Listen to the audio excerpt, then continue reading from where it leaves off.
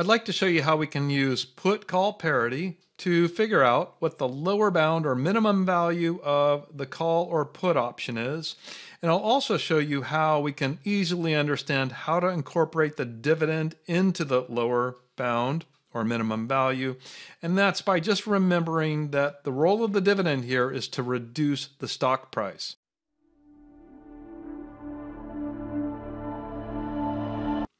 In the upper left, I have here highlighted in yellow the 6 inputs that are the classic assumptions that go into the price or valuation of a European style call or put option according to Black-Scholes-Merton. And I've also grouped them. I hope this is interesting. Here on the left, these 3, stock volatility and dividend yield, typically denoted small q. These 3 assumptions, you'll notice, are features of the underlying asset, in this case, the stock price. Over here, I have strike or exercise price, often denoted K or X, and I also have the term or maturity of the option. And you'll notice those would be contractual features of the option, which is the derivative that references the underlying stock. And then I also have the risk-free rate. And the risk-free rate is external to either the underlying asset or to the option. And then also you'll notice the stock price today, that's very observable. The strike and term, those are contractual, those are features of a contract, so those are very objective. But volatility, we want an estimate of today's volatility, which is always an estimate, so not necessarily objective at all. And the dividend yield, although we know it historically for the company, we really want in the model the projected dividends going forward. So this is a projection and has more subjectivity than the stock price. The risk-free rate also, it's external, and we can of course observe the interest rate on a U.S. Treasury bill, for example, and use that as the risk-free rate. However, somebody else could disagree with us about the choice of that. So there's an element of subjectivity in the risk-free rate. I hope that grouping is interesting. Then if we take a look at the lower bounds, I have a column here for the call, and I've denoted that with a small c. Again, small c denotes a European as opposed to American. If it were capital C, then I would mean an American style call. Small p here is a European style put. And I've priced the call and the put according to these input assumptions with the Black-Scholes-Merton, and that's in rows that I've hidden because that's not my focus here currently. I just wanted to show those prices. And I've also got the intrinsic value. Intrinsic value, this is an at-the-money option, either call or put, so it has a 0 intrinsic value currently. In the previous video, I reviewed put-call parity, which I'll use here to infer the lower bounds. There are other approaches to getting at or memorizing the lower bounds, but I think this is a good one because we can just reuse our memorization from put-call parity. And you may recall that what I said, the way that I like to remember put-call parity is I say on the left, we have a call plus cash, and that's the strike price discounted to today because it's all in present value terms. Our call plus cash or discounted strike is equal to a protective put, which is a long put plus the underlying stock price, and that's S sub 0, and that in this case that's the $30. So if we want to solve this for the call, right, that's straightforward. It's the put plus stock minus the discounted cash, or I'll just call that the cash. And the lower bound on the call then is going to be equal to this expression if we have the lowest possible value for the put. What is that? The put must be worth at least 0. So if we drop that out, you'll notice we get the minimum value or lower bound for a European style call. It's the stock price currently minus the discounted strike. Very easy, right? And now if I do the same thing for the put, take our put call parity, solve in terms of the put, right? It's call plus discounted strike or cash. And but this time I'll be, oh, nope, sorry, I'll be subtracting the stock price. And now what's the minimum value of this put? Well, it depends on what's the lowest possible value here of the call, which would be 0 again. And so if that drops out, we get the lower bound or minimum value of the put. And in this case, it's the discounted strike minus the stock price, sort of the reverse of the call. Very straightforward. Now I'll just add the dividend. Okay, so also here, there's a couple ways to think about it. Here's how I like to think about it, and that is, let's just take a stock like Apple, which I happen to own Apple, and let's just say that for our stock Apple, our expected total shareholder return is 15%. For me, it's actually done better than that over the last few years, but even 15% would be great. Total shareholder return, that means price appreciation plus any dividend received.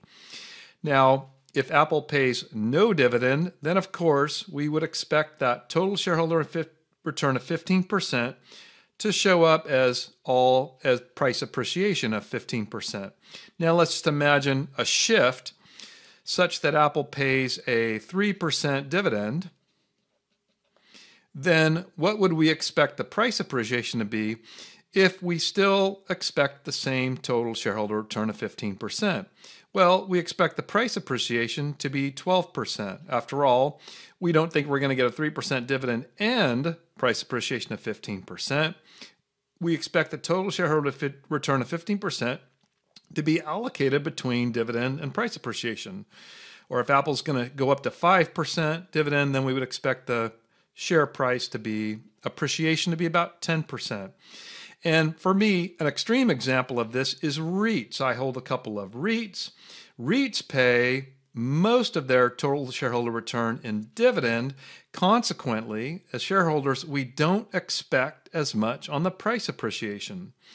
Why is that significant? Because we're talking about an option on the asset. So if you have an option on Apple, you forego the dividend. The greater the dividend, the lower the price appreciation, conditional on the same total shareholder return. And so as the option holder, you're going to enjoy the gain on the price appreciation, but not the dividend. Higher the dividend, the lower your expectation on the price appreciation, because as the option holder, you forego the dividends.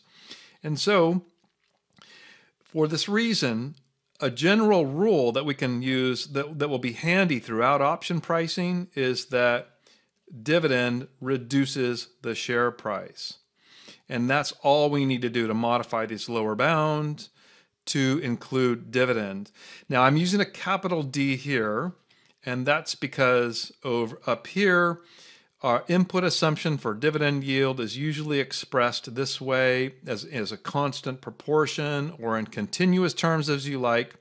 But I did do a conversion here into its present value lump sum amount. I'll put that equation in the explanation because I don't want to derive that here. But suffice to say, a continuous dividend yield can always be translated into its lump sum equivalent, which I've denoted D here. So just keep in mind, we're just going to replace S with S minus D. And going back to our lower bound then, for the call, right, we're going to have the lower bound of the call is going to be stock minus, well, let me start that over. Call equals stock, but I'm going to use minus dividend instead, minus the discounted strike. And so by replacing stock with stock minus dividend, I've now expressed the lower bound on a European style call. And for the put, maybe this may be a little unexpected what's coming here.